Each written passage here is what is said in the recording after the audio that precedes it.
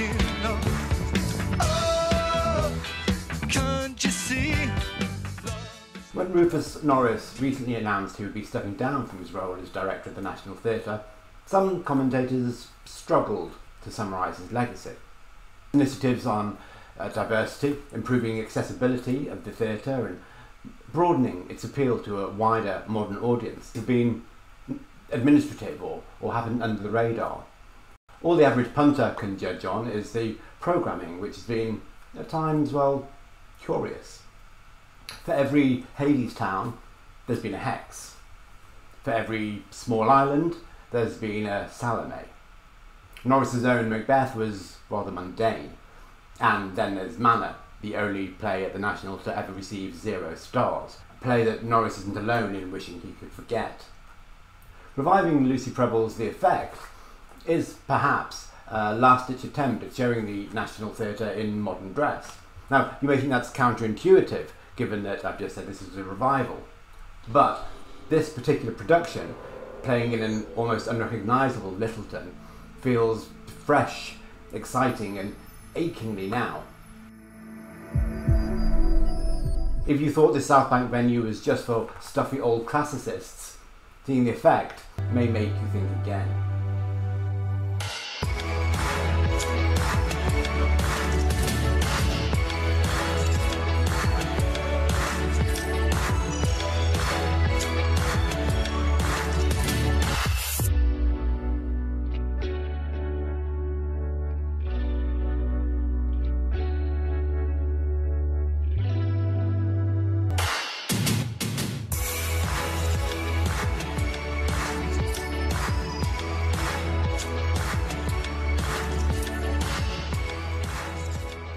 First performed in 2012 at the National Smaller Cottesloe space, now the Dorfman, play questions whether The Effect of the antidepressant era has been as positive as we may have imagined. It's set during the clinical trial of some Prozac 2.0 drug, led by psychiatrist Dr. James, Michelle Austin, and her boss and ex-lover, Dr. Seeley, Cobner Holbrook Smith.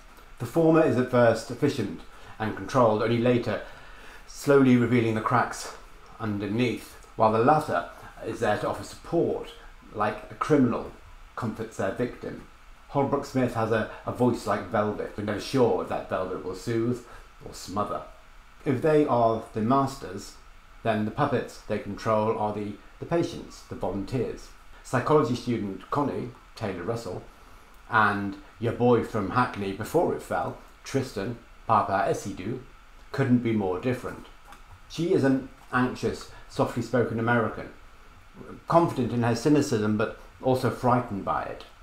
He carries himself with the smarts and the swagger of the streetwise, oozing with the self-assuredness of someone for whom this is definitely not his first rodeo. All four are strong, but Essiedu is in a league all of his own. He embodies this character as though he may have just been picked up from Hackney Central Station. Louche and laid back, he glides across the stage like someone who's used to making wherever he is his manner. It's a performance rich with naturalistic nuance. His is for reals, and this throaty giggle he gives here feel like they're ad-libs falling out of his mouth rather than lines given to him. He's a wonder to watch, and watching him here makes it very difficult to imagine his Hamlet or his Romeo, and I mean that as a complete compliment.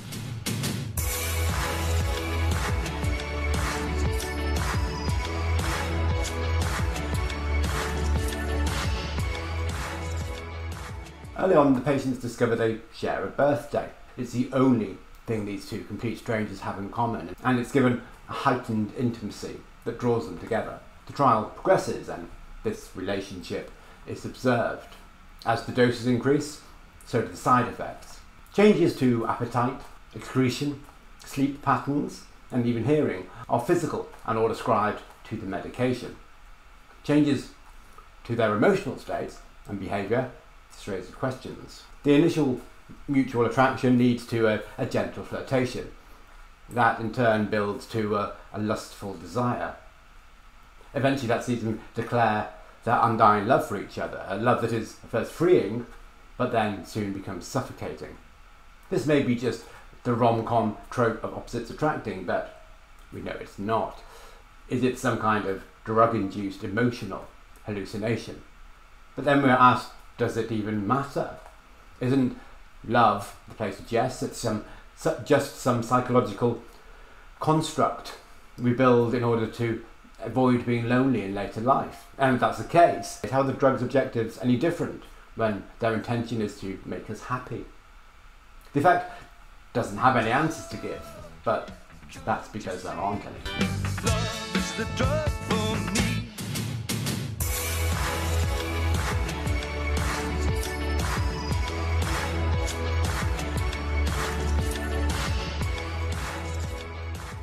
Director Jamie Lloyd is at the helm, here for only his second time at the National Theatre, and you can sense his influence from the beginning. If you don't know his name, you may well have seen one of the 50 or so productions he's directed since 2010.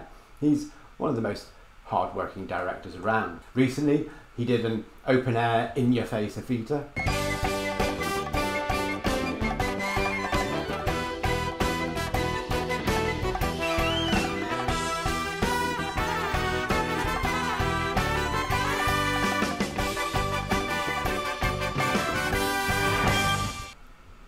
Before that, there was the rapping, bullhorn-carrying Cyrano de Bergerac.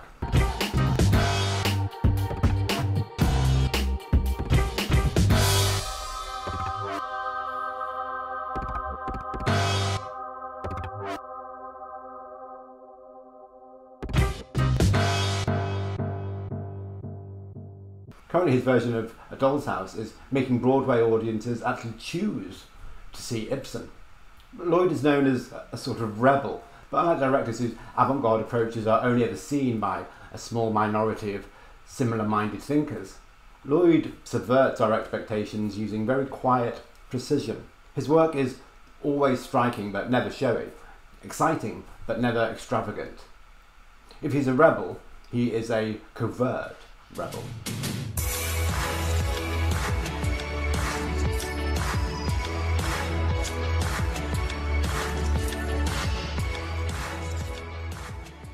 That said, his impact here with designer Sutra Gilmore is pretty clear. For a start, when you walk into the Lyttelton, you'll notice the stage is missing. A narrow platform sits in the centre in traverse style with the seating on either side. There is no set, other than a bucket with a brain in it. A plastic chair on each side, like the type you used to get at school. On each sits one of the medical staff, controlling or just left helplessly watching the trial as it continues. The patient's areas are set in between these chairs and are lit with clinically white LED lighting. Lighting designer John Clark separates the two volunteers by creating very sharp, clear geometric shapes which over time blend to become one space that they both inhabit. Bursts of music, rap, dance, punctuate the scenes, underscoring emotion and swelling with dramatic clashes.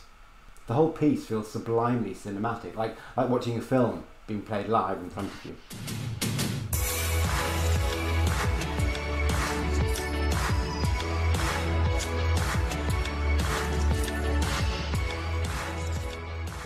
So if we're looking to make the theatre more accessible, more modern, let's just pause a moment and look at the cool points here.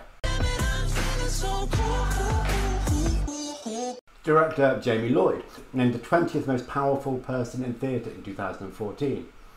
Currently, he's the 10th. Oh, and did I mention he got the Lyttleton to be completely fucking refigured? Lately I've been feeling so. Actor Paapa Essiedu, named one of Forbes 30 under 30 in 2018. Currently on the shortlist, potentially, to be the next James Bond. And then we have the writer Lucy Prebble. Lately I've been feeling so. The Effect was only Prebble's third play. Her second was the smash hit Enron. Her bestie is the uber cool Billie Piper, who played the original Connie.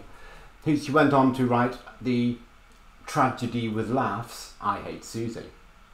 In 2021, Prebble was named one of 6 Queens of Theatre on International Women's Day. Most recently, she was exec producer and lead writer on the global smash hit Succession. Fundamentally, you warm to them and sympathise with them at the same time as sort of being repulsed. The president is going to need to offer an alternative face for this discussion. If I drop my pants, I can show you an alternative face. Anytime you're struggling to define genre, that means someone's written something really original. Watching The Effect just makes us pine and hope that she will return her talents to theatre someday soon. Now, if that triumvirate of cool doesn't make you icy, then there's no pleasing you, frankly. Cool.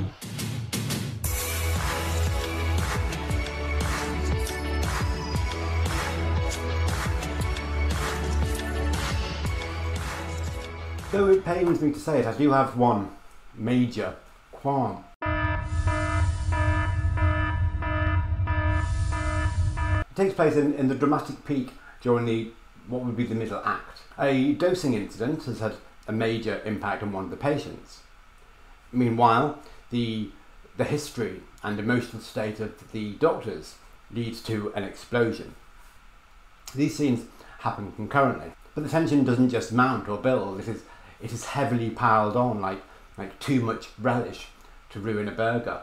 The small space that has been so effective till now suddenly seems too small, as though it's restricting the actors. As the scenes overlap, the actors start raising the volume of their voices, shouting to be heard by us, which means we just end up hearing nothing. The women in particular start at level screech and just go higher and higher. It sounds as painful to their vocal cords as it is to our ears. At the same time, they start doing that horribly stagey thing of running round in circles as they argue, looking for somewhere to escape. The sort of thing that no one ever does in real life because we have things called doors. The whole thing is dramatic with a capital A for amateur. And it's odd because for this 10 minutes it feels like we're watching a play that's completely different, one that wasn't written by Prebble, one that wasn't directed by Lloyd. The play returns to normal very quickly, thank God, business as usual, but it's a very disturbing anomaly that doesn't fit. If it wasn't for this, I would have no hesitation in awarding 5 stars.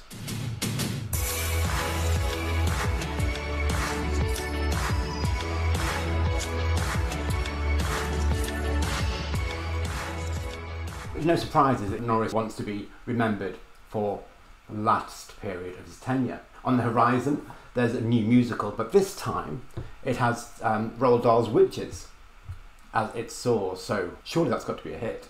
If we look at the West End right now, the national production of The Crucible is currently playing its transfer, and in a couple of months' time it will be joined by The Motor and the Queue, Dear England, and the return of The Ocean at the End of the Lane. Fast forward another couple of months and the musicals Hadestown and Standing at the Sky's Edge will also be in the West End.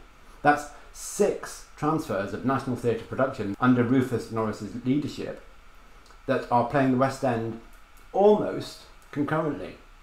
You want proof of making theatre accessible to a wider audience? Take a look at these theatrical apples. I'm pretty sure, I'm fairly definite that The Effect will end up being the 7th West End transfer to come from the National Theatre in this short period of time. Frankly, if such an exciting and dynamic show like this doesn't make a West End, I may well need to check my Prozac dosage.